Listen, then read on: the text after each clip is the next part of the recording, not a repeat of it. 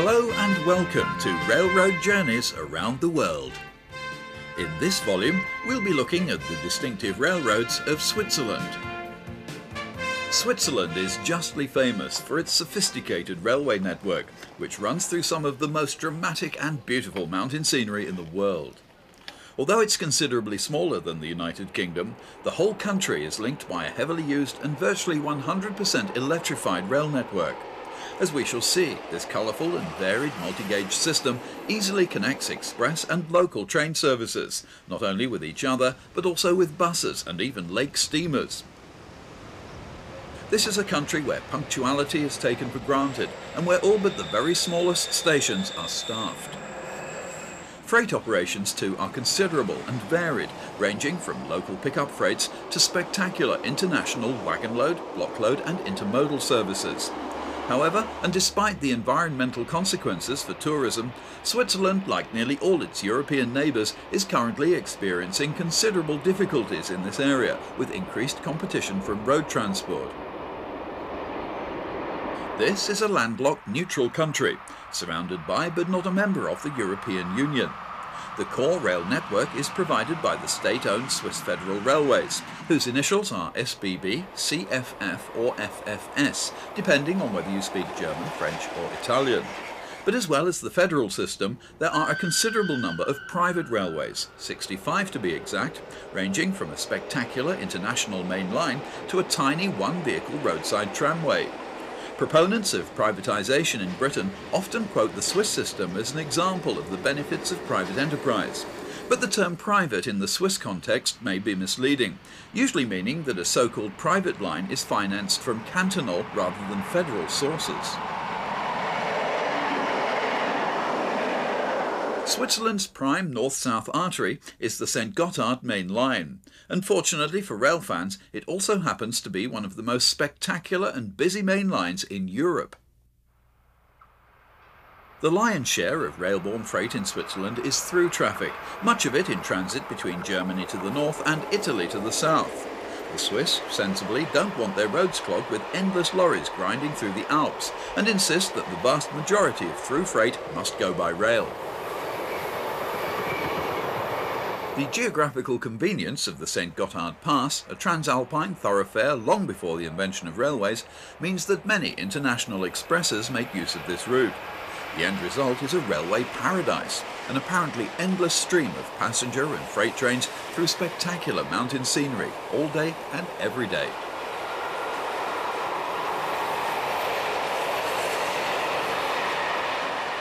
Plenty of power up front and at the back has always been necessary to lift trains 634 metres in only 28 kilometres between Estfeld and Goschenen.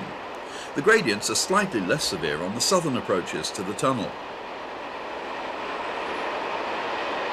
One of the world's greatest train-watching locations is surely from the tiny churchyard in the alpine village of Wassen.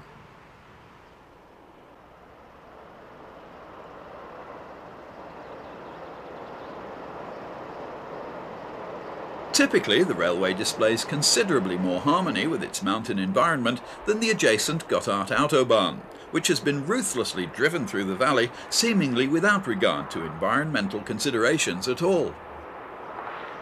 In order to gain height in a limited space, the railway doubles back on itself twice around the village, all three levels being clearly visible from the tiny churchyard.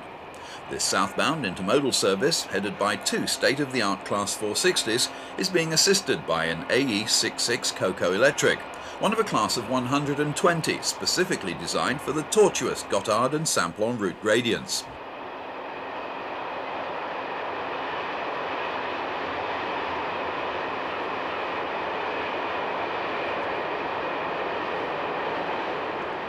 But we're not finished with this train yet. The line makes a dumbbell curve inside the mountain and reappears still higher and still climbing at an unrelenting 1 in 40. There's barely enough time to realise what a wonderful place this would be to rest in peace before the next train puts in an appearance, this time a northbound mixed freight behind the usual RE66 and RE44 combination.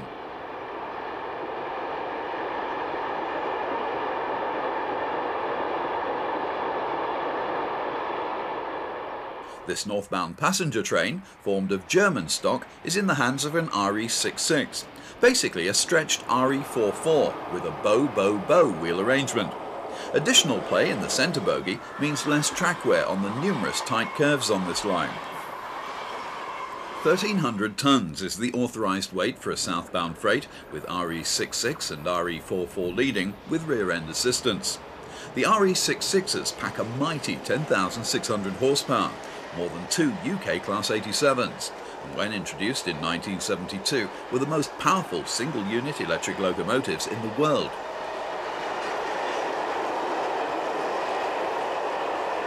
Until recently, the St Gothard line used mid-train helper locos, but this practice has now been abandoned in favour of conventional rear-end assistance. Many Gothard line freights are now in the hands of the ultimate in modern European locomotives, the Class 460 Bobos. Although less powerful in terms of horsepower than an RE66, these locos employ electronic technology and self-steering bogies to increase adhesion and minimise track wear.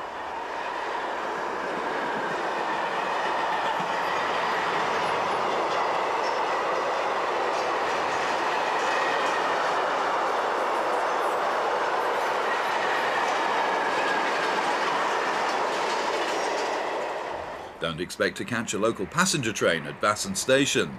These were replaced by buses a couple of years ago to create additional paths for rail freight. Although freight activity is often intense during the week, things do quieten down at weekends.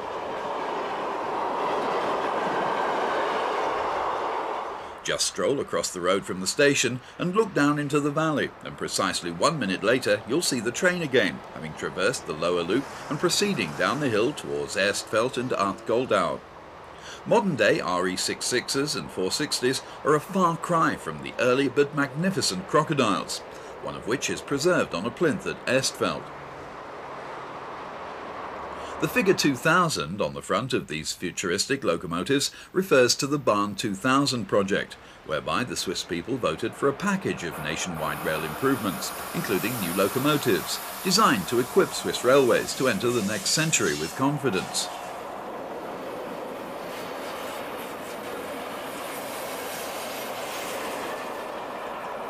Although not without their teething troubles, things seem to have settled down now, and Class 460s can be seen all over Switzerland.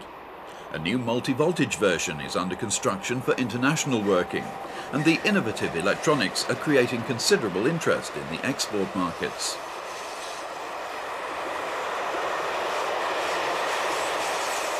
This downhill northbound sports no fewer than 4 operational Class 460s, no doubt a positioning move for the extra pair. All locos will be generating plenty of extra current using their regenerative braking facility on the downhill run.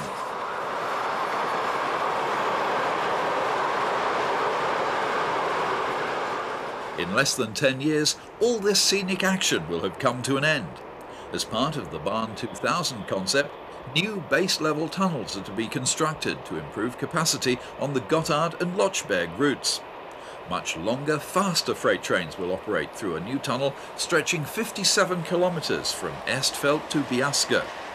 Although the project should mean virtually all transit freight transferring to rail, it will also mean the probable downgrading of this spectacular Alpine rail superhighway. So visit the St Gothard while you can. The combined meter-gauge networks of the Brig-Visp-Zermatt, the Furka Oberalp Railway and the extensive Rhaetian Railway combine to create a large system covering much of southeastern Switzerland, and a host to the world-famous Glacier Express linking the Alpine resorts of Zermatt, Chur and St. Moritz. The Glacier Express has no sleeping cars, crosses no international borders, runs at a sedate average speed of 36 km per hour, and thankfully isn't normally associated with murders, espionage or political intrigue. Nevertheless, the Glacier Express is a household name, ranking alongside such world beaters as the Orient Express, the Canadian, the Trans-Siberian and the Indian Pacific.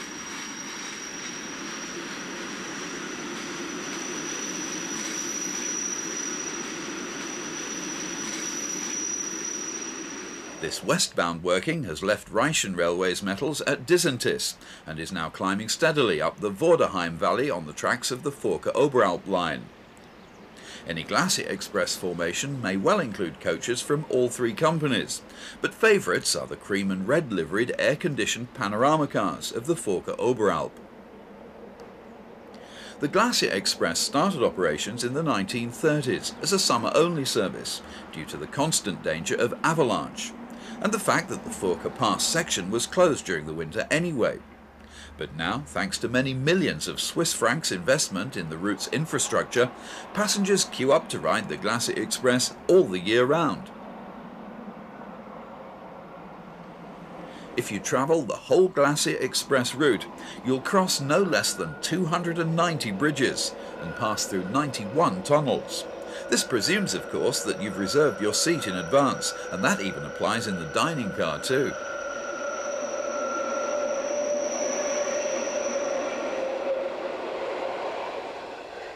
On Rheinischen Railway metals, Glacier Express workings are normally strengthened by a number of ordinary coaches. The Rheinischen has no rack sections, enabling heavier and longer trains to run. With the charisma surrounding the Glacier Express, it's easy to forget that the same lines are served by numerous normal service trains at regular intervals. Many travellers actually prefer the service trains, where the windows open to admit the aromatic alpine air. And as Glacier Express workings enjoy absolute priority over the single line, on local trains, passengers are sometimes treated to a 5 or 10 minute unofficial photo stop at a glorious remote mountain location while waiting for the road.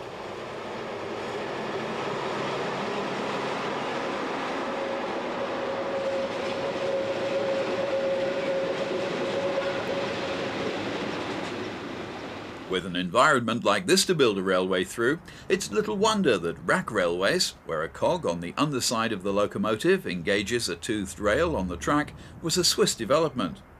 The Furka Oberalp is one of 12 combined rack and adhesion lines in Switzerland. At the start or finish of a rack and pinion section, trains must reduce speed to a crawl to ensure the cogwheels are properly engaged. Modern trains, as well as using conventional air brakes, also utilise braking systems which employ the rack and pinion for the benefit of both ascending and descending trains. Electric traction first appeared around the turn of the century on several Swiss lines, although the Furka Oberalp wasn't electrified until 1942, 18 years after its opening in 1926. Electrification is at 11 kilovolts, 16 Hz AC, the same voltage as on the neighbouring BVZ and Rheinischen systems. This eastbound train on the climb to the Oberalp Pass is headed by a modern HGE 44 loco, built by the SLM ABB conglomerate in 1989.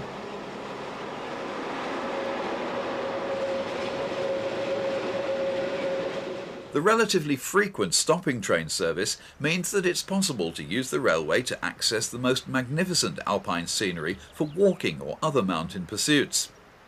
Comparatively speaking, local fares aren't that expensive.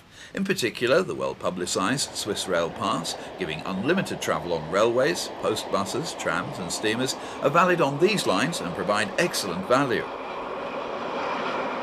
Rheinischen Railway's extensive network joins up with the Furka Oberalp metals at Disentis. In terms of mileage, the Rheinischen is Switzerland's largest private railway company. Although it has severe gradients, it employs only adhesion. No rack and pinion working here.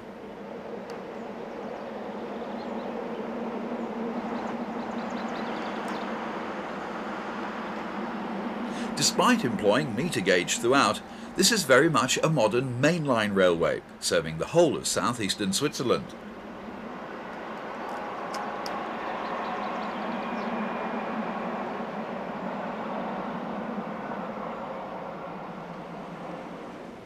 The Rheinischen Railway also connects with the Swiss Federal at Landbad, the two railways running roughly parallel from Chur. The regular interval RE44 hauled expresses to destinations as diverse as Hamburg, Brussels and Graz pause here on their way to or from Chur to connect with the meter gauge line which serves local villages between the two towns. The red livery is the most recent paint scheme applied to the RE44 and RE66 locomotives. Of course, there are still plenty around in the rather drab all-over green livery, with coaching stock to match.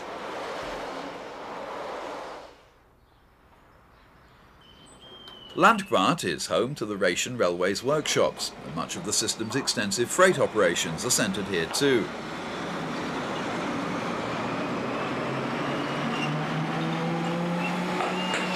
It's possible to travel from Chur to St. Moritz either via Thusis or the slightly longer but more scenic journey via the world-famous skiing resorts of Klosters and Davos, the two routes juxtaposing at Filisur for the unforgettable run over the Albula Pass to Samadan and St. Moritz.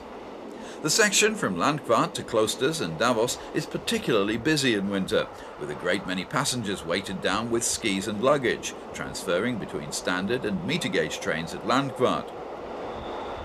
If you travel via Thusis, shortly before reaching Filisur, you'll pass over the famous curving Landwasser viaduct, the subject of many official publicity photographs.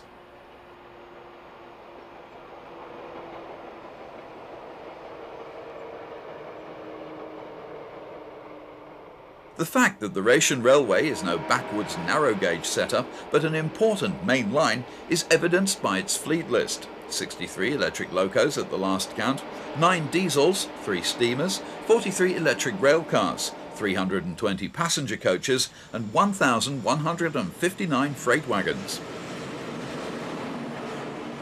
Routes from Chur via Davos and Thusis rejoin at the village of Filisur, which, as well as being an excellent centre for walking in the Grisons, is an ideal base for railway holidays.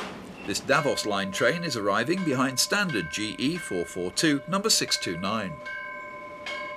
As well as operating busy passenger services, it comes as a surprise to learn that the Rhaetian Railway is very active in the freight business too.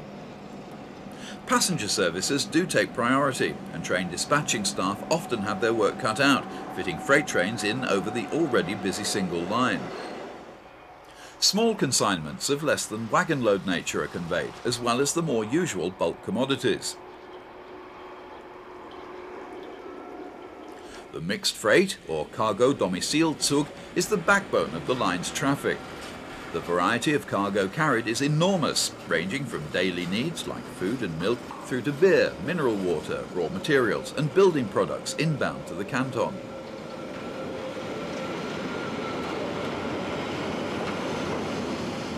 Another of the Rhaetian Railway's lines electrified on a non-standard DC system is the line south from St. Moritz to Tirano in Italy, over the famed Bernina Pass, and which formed yet another of Switzerland's unforgettable scenic rail journeys.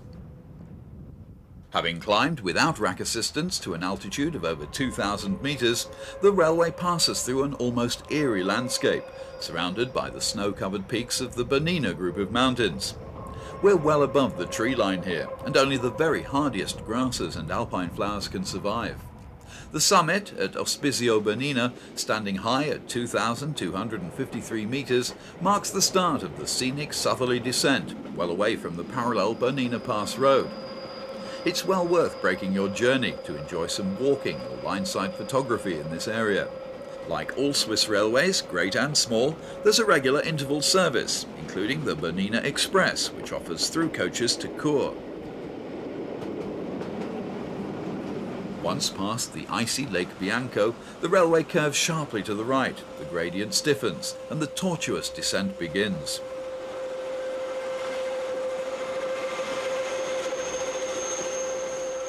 The line descends from Alpgrum to Poshavio on a gradient of 1 in 14, which qualified the Bernina Bahn as one of the world's steepest adhesion-only lines. The terrain necessitates so many twists and curves that the train will travel over double the direct distance of a straight route between the two stations. The descent is so steep that the barren upland is quickly left behind, as the line is now dropping through pine forests, in stark contrast to the landscape traversed only a few minutes previously. No less than 5 horseshoe loops in tunnels and an endless succession of curves eventually brings the line within sight of the town of Poshavio, a pleasant country town where the Bernina Line's workshops are situated. A distinct change in architecture towards an Italianate style is now apparent. Hardly surprising, as we're now not far from the Italian border. This train is headed by loco number 802, one of the Ration's 2 electro-diesels. They normally work as straight 1000 volt DC electrics on the Bernina Bahn, but can operate over the whole system on engineers' trains using their Cummins 463 kilowatt diesel engines.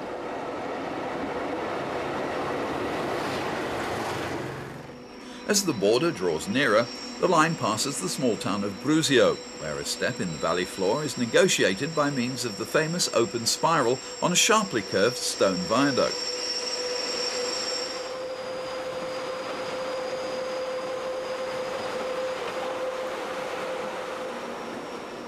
A good appreciation of this novel engineering feature can be had from the centre of the spiral itself, as both uphill and downhill trains loop the loop here on their way to or from Tirano.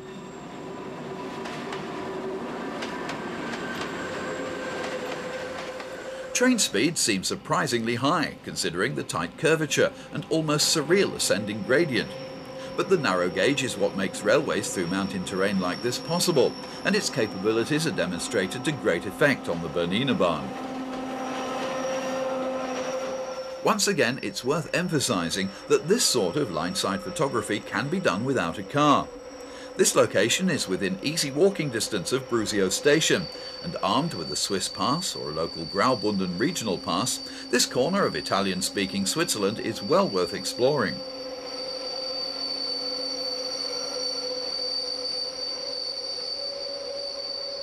As well as numerous small private railways and the extensive Ration system, Switzerland also boasts a private main line, the Bern-Lochberg-Samplon route, from the Swiss capital through the Lerchberg and Samplon tunnels to Domodossola in Italy. It's not quite as busy as the Gotthard, but there's plenty of both passenger and freight activity, as well as through workings of SBB locos, as evidenced by this RE44 and RE66 combination on a northbound freight, crossing the Kanda Viaduct outside Frutigen. The scenery is, of course, exceptional, but this route is likely to be downgraded, presuming plans to construct a Lochberg-based tunnel go ahead. Many trains on the BLS are in the hands of Swiss federal locos, such as this Class 460 in all-over advertising livery. A number of this class are similarly treated, advertising such goodies as cheese, photo products, model railways and dairy produce. The BLS has a large fleet of its own locos, which regularly stray over Swiss federal metals. Flagships are the BLS version of the Class 460, classified Class 465.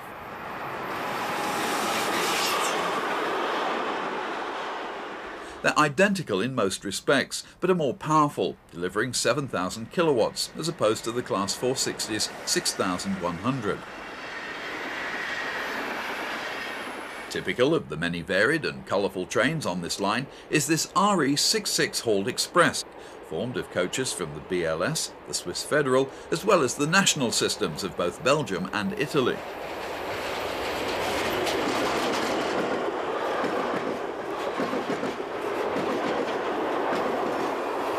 All trains stop at the mountain resort of Kandusteg, located at the top of the Kanda Valley. This train is headed by one of the BLS-owned designed RE44s, the line's staple power until the arrival of the Class 465s. Even now, these distinctive engines are much in evidence. They're mainly on freight workings these days.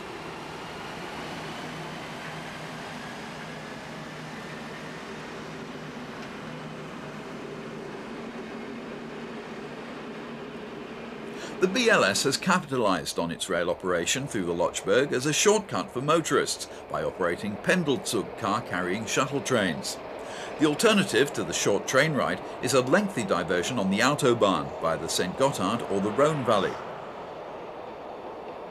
Loading is quick and easy, using flat wagons with fold-down sides marshalled at each end of the train, which enables motor coaches to be conveyed as well as cars and caravans. Motive power is almost invariably one of the BLS RE44 Bobos, marshalled at the Kandusteg end, with a driving trailer at the southerly Goppenstein end of the train.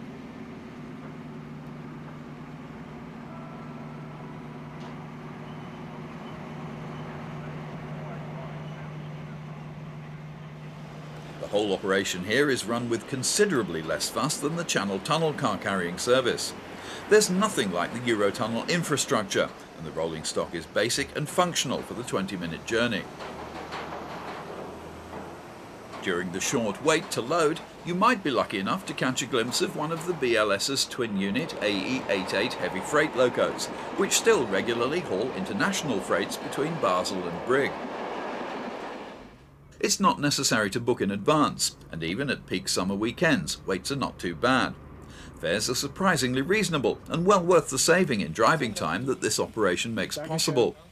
Departures are half-hourly, with most trains running to Goppenstein at the tunnel's south end. Some trains do, however, continue through the Samplon tunnel to the Italian border at Iselle, and are of particular benefit to tourists from northern Europe heading for the Mediterranean sun.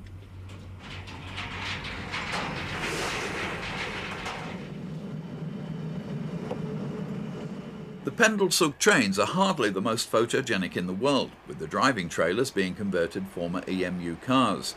In any case, they can only be seen in daylight on the short stretches between Kandersteg and Goppenstein stations and the tunnel portals, except of course for those trains which run through to Iselle.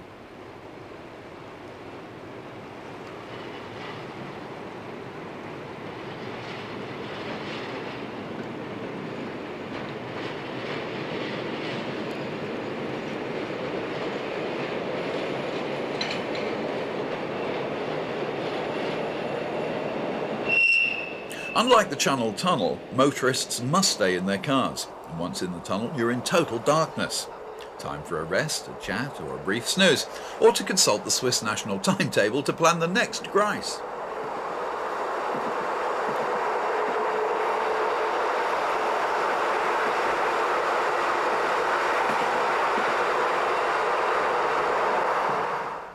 The southern end of the tunnel is here at Goppenstein, where most car shuttles terminate. This pair of Swiss Federal locos are heading a lengthy train of vans, which will now begin the spectacular descent of the Lochberg South Ramp towards Brigg. Much of Switzerland's magnificent scenery is inaccessible other than by public transport, be it train, post bus, steamer, cable car or funicular. And anyway, who wants to concentrate on the driving when you could be admiring scenery like this?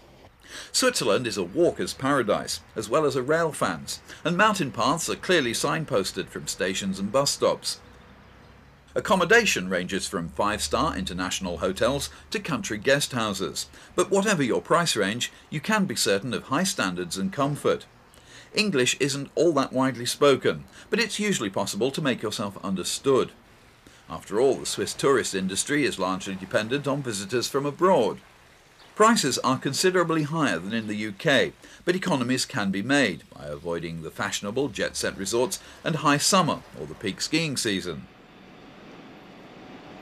It's not an exaggeration to say once again that Switzerland is one of the very few countries where it's simply not necessary to own a car, and public transport provides a genuine and realistic alternative. You can even hire a bike at larger stations and drop it off at another for a small extra charge. At some stations it's possible to buy groceries or fruit, or patronise one of many excellent station buffets. Many trains have dining cars, or at least a trolley service of drinks and snacks, but on-train prices are definitely top of the range. Travellers wanting to explore further than the end of the platform are advised to acquire a copy of Switzerland by Rail, one of Brad Publications' excellent series on exploring the world by train. The book describes each line and its stations, as well as the more interesting connecting journeys by other forms of transport.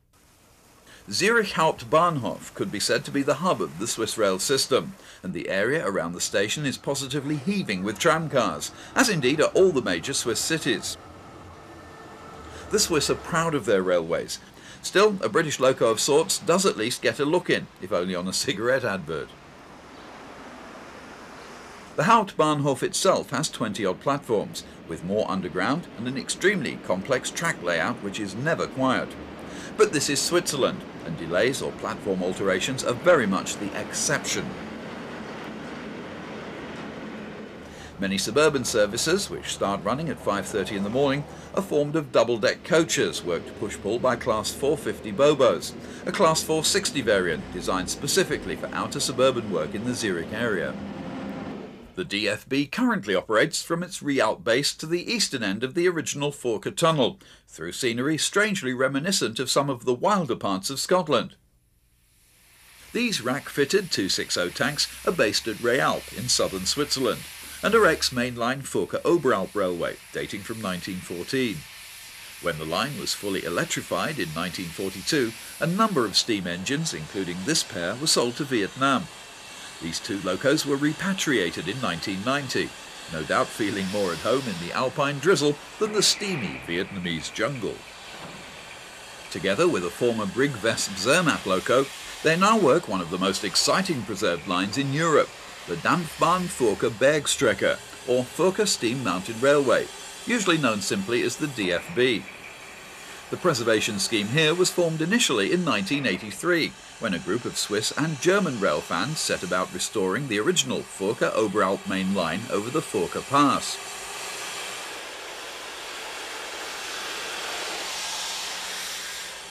Although still in relative infancy, the DFB has quickly gained a reputation for excellence, due largely to its original and authentic motive power and its magnificent setting.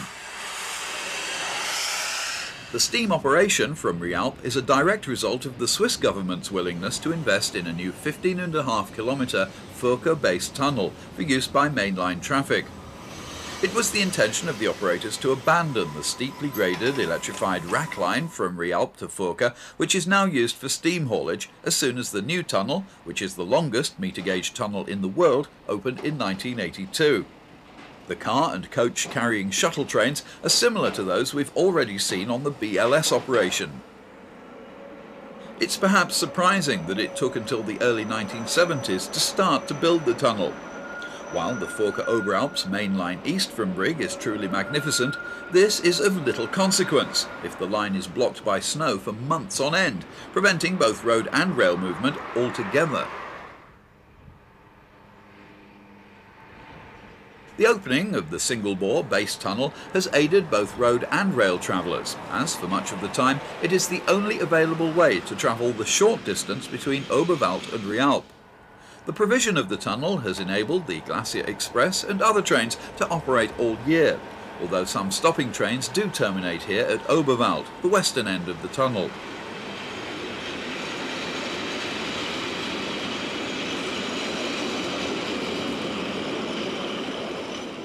When the tunnel was first opened, the Forca-Oberalp had no desire to retain the Bergstrecke, its mountain section. That it's possible today to travel over part of the original Forca route is due to the foresight of the group of enthusiasts who saw the winning potential of a steam-operated tourist operation over the pass.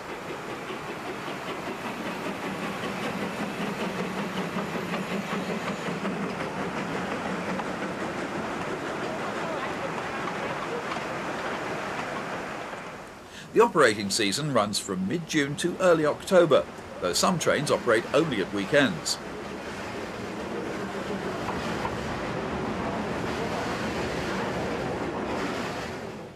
Conditions in wintertime are so bad that some section of the line, including this bridge, originally had to be dismantled each autumn to avoid being swept away by flash floods or avalanche.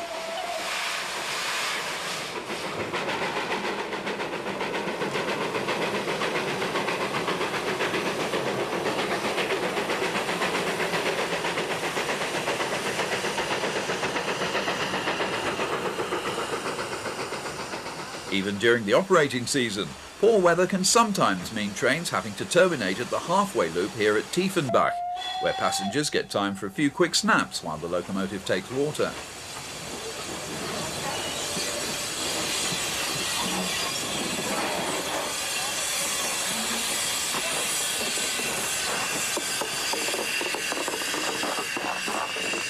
Although the original Forca Pass Road is still open to road traffic during the summer and is just visible from the line, it's virtually impossible to access the line side for photography.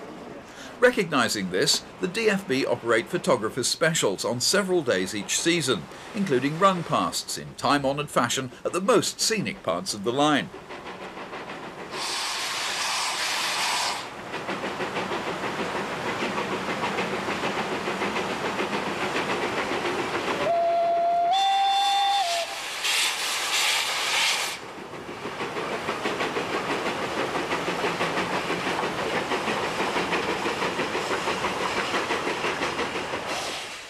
The Rhaetian Railway operate 3 steam locomotives for excursion and charter work. This 1906 built 280 leaving the depot at Samadan near to St Moritz is kept in pristine condition by the Rhaetian's engineers, just like the rest of their fleet.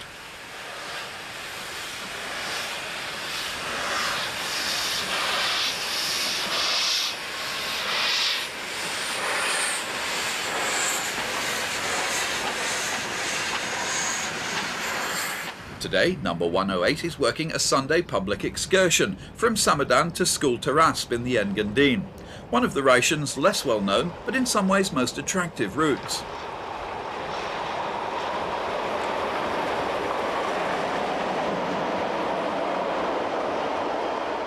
The carefully planned itinerary includes a lunch stop as well as a couple of photographic run-pasts, and was certainly well patronised, despite the limited load of only 4 coaches.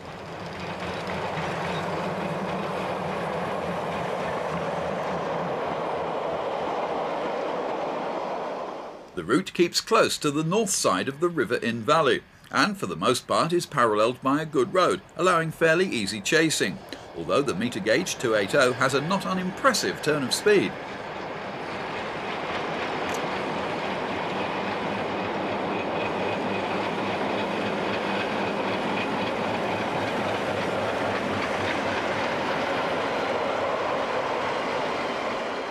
The Appenzell canton in northeast Switzerland is almost completely undiscovered by visitors from outside the country, but is extremely attractive and offers many kilometres of superb walking and cycling, the majority of which is accessible by the Appenzellerbahn network, forming a circle of lines into the area from St Gallen and Herisau.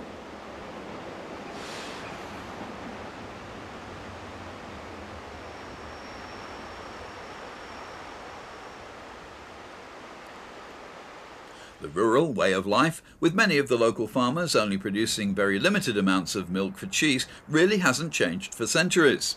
Strange then that its citizens should be amongst some of the richest and most privileged in Europe.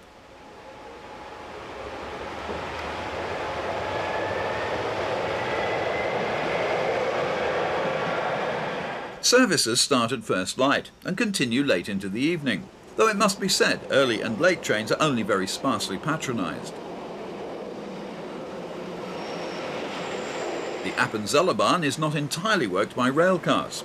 This GE 44 machine was completed in 1994, weighs 47 tonnes and has a permitted top speed of 75 km per hour. It's perhaps rather fortunate for number crunchers that the Appenzellerbahn has only 1 locomotive, for the running number 51 is so small as to be almost unreadable unless you're underneath the loco.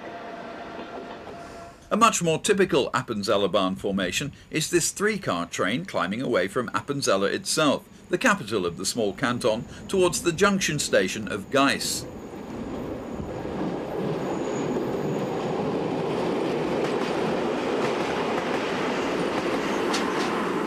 What could be described as the Appenzellerbahn's main line runs from Geiss to the city of St Gallen.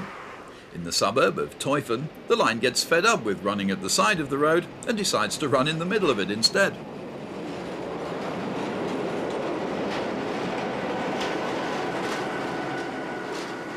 Nobody really seems to mind the trains snaking through the main street every 15 minutes or so. This section of the line carries a heavy commuter traffic into St Gallen from various suburbs, and most trains are well patronised, particularly at peak periods.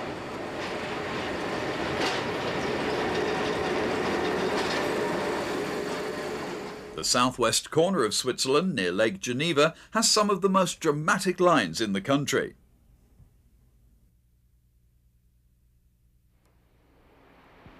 This brig to Geneva Airport Express, hauled by RE44 number 11266, is arriving at Aigle, an historic Rhone Valley town in the French-speaking Valais canton.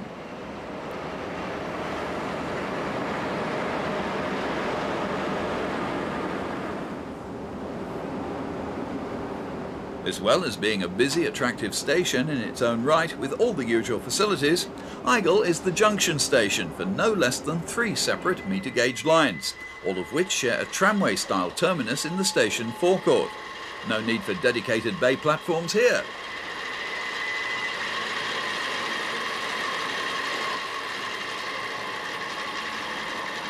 The attractive blue and white trains belong to the Aigle-Les Diablerets line, while the red and white cars are those of the neighbouring Aigle-Champery railway. Carrying milk, post and newspapers as well as passengers, all 3 lines play an important part in the local transport scene. The Aigle-Les Diablerets line is an adhesion-only line, climbing through the Ormont Valley to the all-year-round resort which gives its name to the railway. All 3 lines operating from here are operated by a common management, and a regional pass is available, which also covers the nearby Bex-Villars meter gauge line. All 3 lines negotiate the streets of Aigle before making their way to their respective destinations.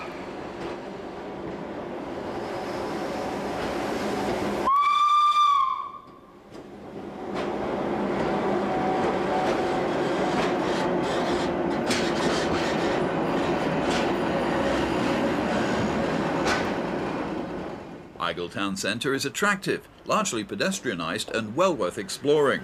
The town's history dates back to Roman times, and Aigle is the centre of local winemaking, as well as being an ideal base for touring this largely undiscovered corner of southern Switzerland.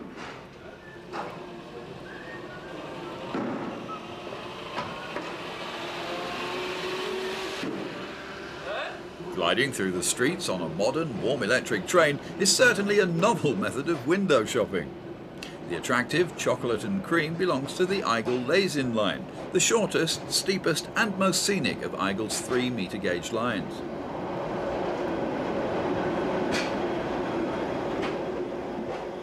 Once out of town, the rack and pinion is engaged and climbing begins in earnest.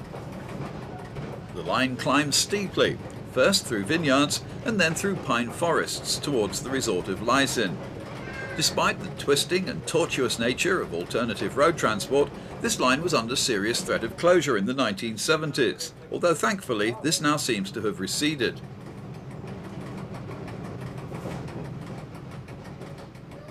This is Leysin Village Station, the first of 3 stations serving the resort. It marks the end of the single track section, though certainly not the end of the climb. If you think the view from here is good, you'd be right, but it gets even better.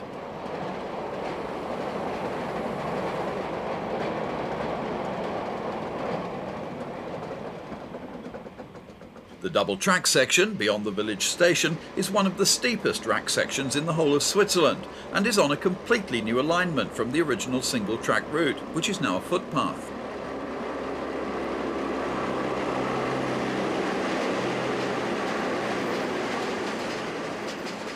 The line owes its existence to people's poor health, as Leysin was originally a health resort, and the railway was constructed as an extension to Aigle's tramways to enable those suffering from tuberculosis and other diseases to reach Leysin's sanitaria more easily.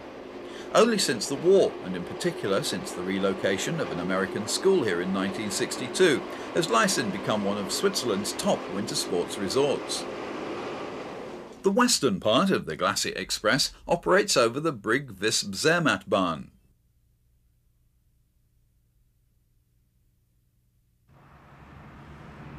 This train shares Brig Station forecourt with the Forke-Oberalp Railway outside the main SBB BLS junction station. The BVZ is one of Switzerland's busiest meter gauge lines, with through coaches operating between Chur and Zermatt over Rhaetian, Forke-Oberalp and BVZ metals.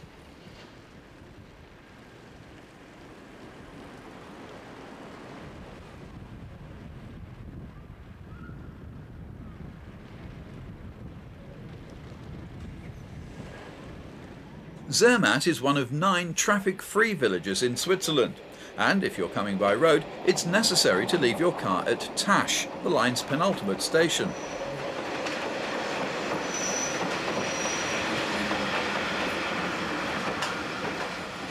The large car and coach parks here are hardly sympathetic to the scenery, but are necessary to preserve the traffic-free village environment of Zermatt.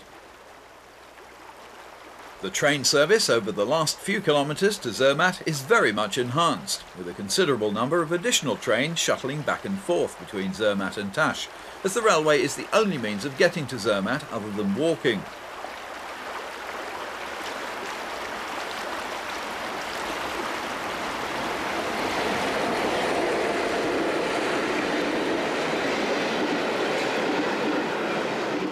Following the Matter-Visper River, the line has seen considerable investment over the last 20 years, mainly in signalling alterations to increase capacity over the single track, and of course in continuing protection against the ever-present threat of avalanche.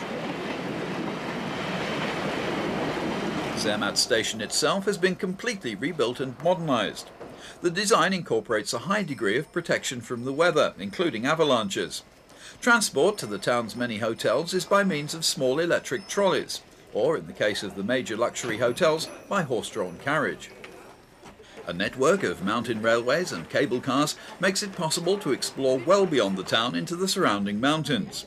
The main route upwards out of Zermatt is the Gornergratbahn, Switzerland's oldest rack railway. The line owes much of its popularity to the fact that it runs within sight of the infamous Matterhorn for much of its length, as well as being the most practical route to the numerous ski runs above Zermatt. Opened in 1898, it's been electrified from the start.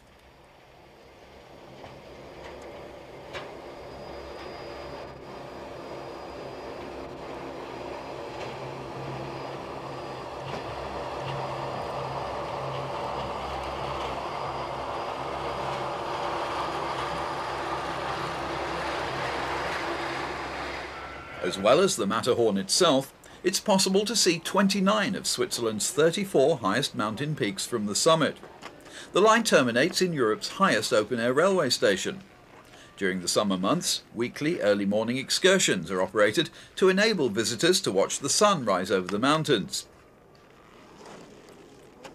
This area became popular with tourists as early as 1865. Following British mountaineer Edward Whymper's party becoming the first to conquer the Matterhorn. His expedition achieved notoriety after 4 of his team plunged to their ends during the descent, ironically creating publicity for this beautiful corner of southern Switzerland.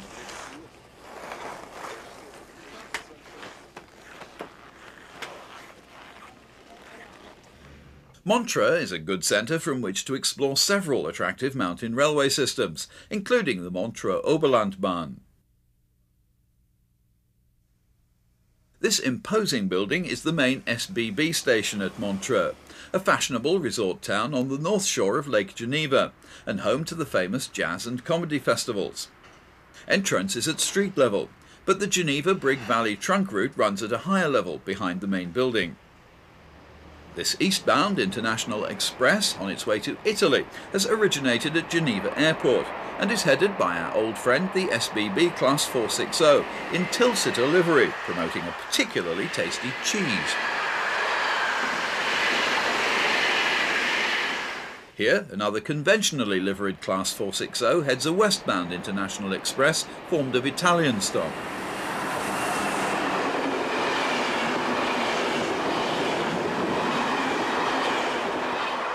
One of the omnipresent Class RBDE 44 EMUs, known officially as new shuttle trains and unofficially as hummingbirds, leaves Montreux with an eastbound Rhone Valley stopping service. Montreux is also the southern end of the Montreux Oberlandbahn, the spectacular meter-gauge line from Zweisimmen in the Bernese Oberland. Trains terminate alongside the mainline platform, allowing easy interchange with SBB services from Geneva, Lausanne and Brig, amongst other places. A very typical MOB formation is this train, with ABDE 88 twin motor coaches hauling 3 trailers.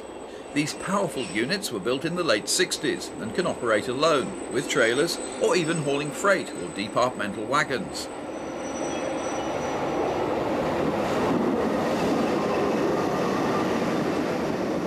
We're riding in the cab of one of the MOB's 1983-built GDE 44s on a Zweisimmen-bound train near the top of the long climb from Montreux. Some of the engines are painted in liveries to match the luxury panoramic express coaches, though in fact they can and do work any train on the system. Chambly is easily identified by its unusual and distinctive island platform building. It's also the junction for the museum line to Blonay, which runs steam specials at summer weekends. Recently introduced over the preserved line are weekday commuter services from Blonay to Montreux, in a welcome initiative by all parties involved. This new GE44S heads a Montreux-bound train past the island platform.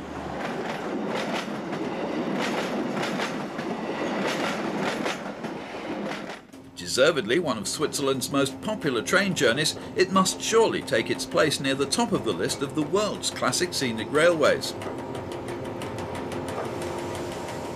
The line is timetabled for optimum capacity, making use of most of the crossing loops on the way. Another of the new GE44s is heading a Montreux-bound panoramic express.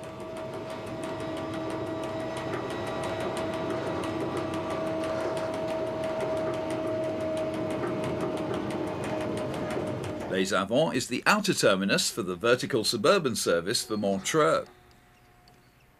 Typical of Swiss practice is the retention of older vehicles for departmental and snow clearance work.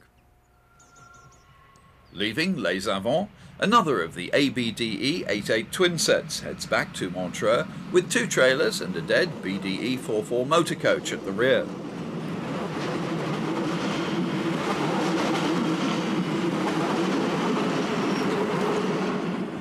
After Les Avants, the line climbs at its steepest gradient of 1 in 13.7, first through beechwoods and then through pine forest.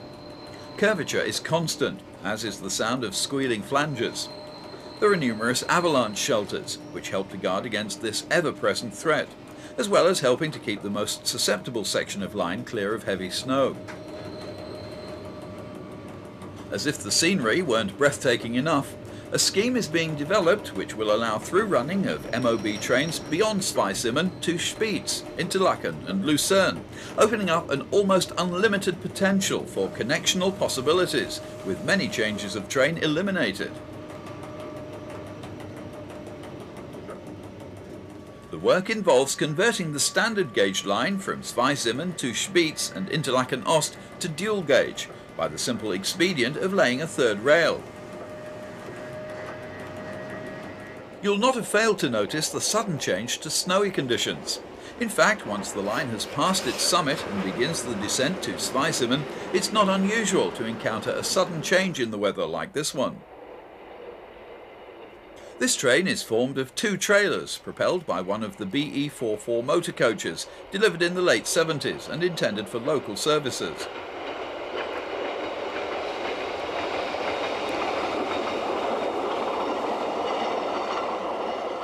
Conditions for line-side photography can be every bit as good, if not better, during the winter months than those encountered during the middle of the year.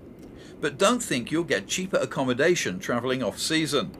Thanks to the popularity of winter sports, particularly in this area, the skiing season is regarded as the busiest time, and accommodation is very much at a premium.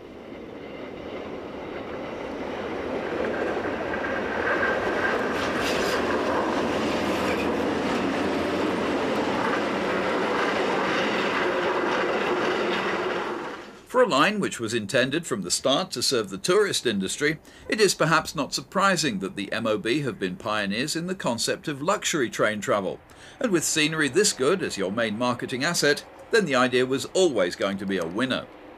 The MOB first started operating luxury trains in 1931 with the construction of magnificent Pullman cars. Unfortunately, the depression of the 30s and wartime robbed the train of its clientele, and the coaches were sold to the Rhaetian Railway in 1939, where they still run on special occasions.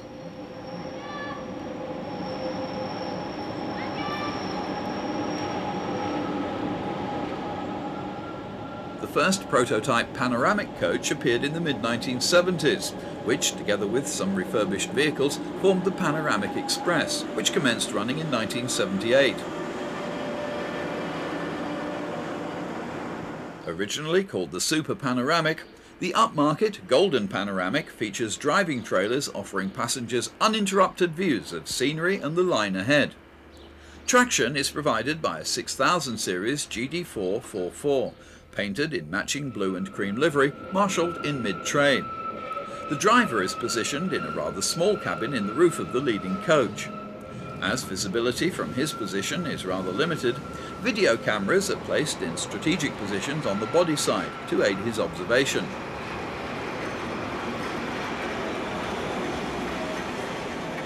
The concept of a view out of the front of a moving train, once such an enjoyable feature of British DMUs, has been abandoned in the UK in a crass display of management short-sightedness.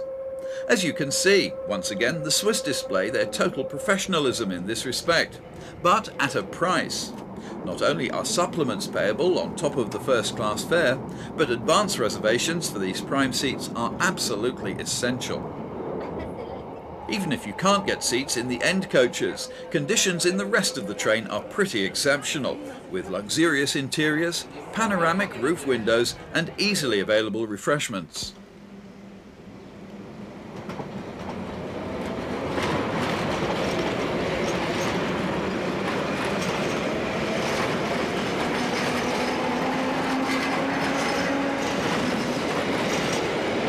We do hope that you've enjoyed this look at the unique railroads of this fascinating country.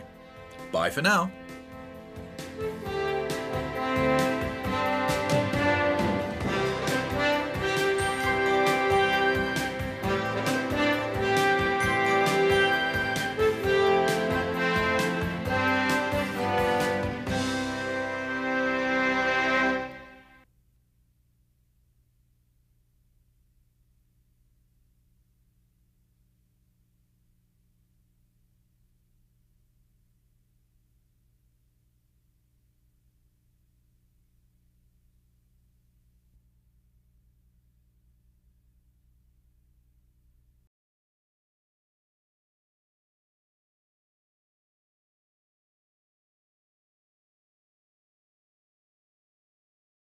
London in favour of conventional rear-end assistance.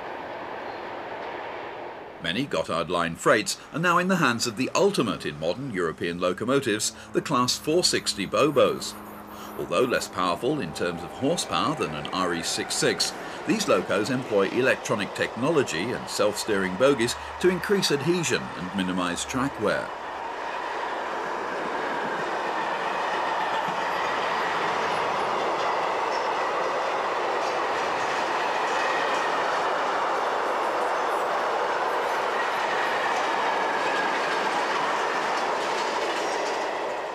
Don't expect to catch a local passenger train at Vassen Station. These were replaced by buses a couple of years ago to create additional paths for rail freight. Although freight activity is often intense during the week, things do quieten down at weekends.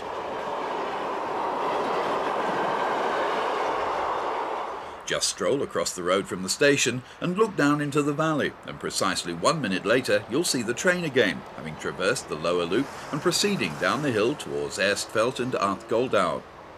Modern-day RE66s and 460s are a far cry from the early but magnificent crocodiles, one of which is preserved on a plinth at Erstfeld.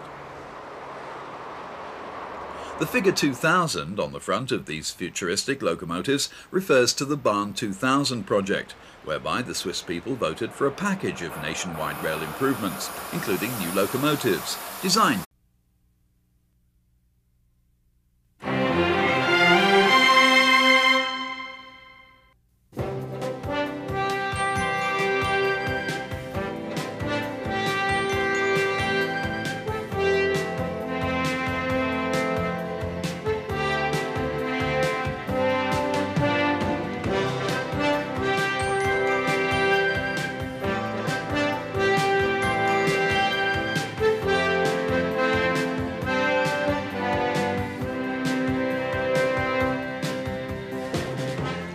Hello and welcome to Railroad Journeys Around the World. In this volume, we'll be looking at the distinctive railroads of Switzerland. Switzerland is justly famous for its sophisticated railway network, which runs through some of the most dramatic and beautiful mountain scenery in the world. Although it's considerably smaller than the United Kingdom, the whole country is linked by a heavily used and virtually 100% electrified rail network. As we shall see, this colourful and varied multi-gauge system easily connects express and local train services, not only with each other, but also with buses and even lake steamers. This is a country where punctuality is taken for granted and where all but the very smallest stations are staffed. Freight operations too are considerable and varied, ranging from local pickup freights to spectacular international wagon load, block load and intermodal services. However, and despite the ensample en route gradients,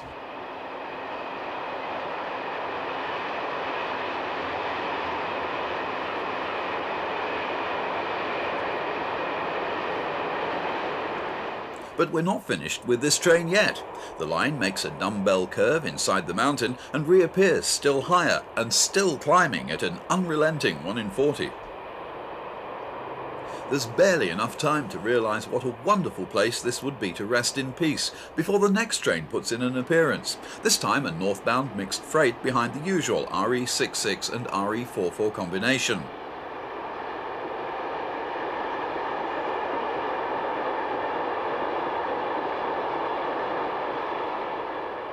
This northbound passenger train, formed of German stock, is in the hands of an RE66, basically a stretched RE44 with a bow wheel arrangement.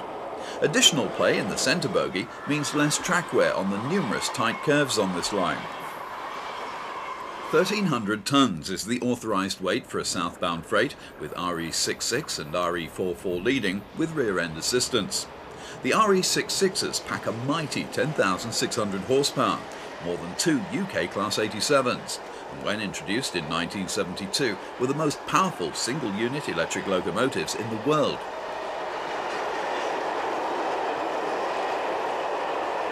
Until recently, the St Gothard line used mid-train helper locos, but this practice has now been abandoned. The geographical convenience of the St Gothard Pass, a transalpine thoroughfare long before the invention of railways, means that many international expresses make use of this route. The end result is a railway paradise, an apparently endless stream of passenger and freight trains through spectacular mountain scenery, all day and every day.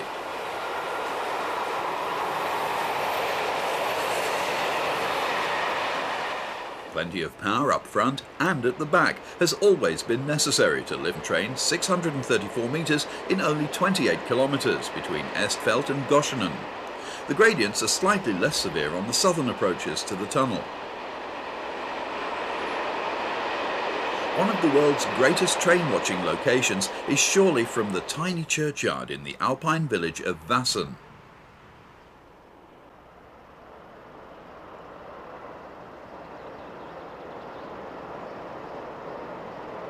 Typically, the railway displays considerably more harmony with its mountain environment than the adjacent Gotthard Autobahn, which has been ruthlessly driven through the valley, seemingly without regard to environmental considerations at all.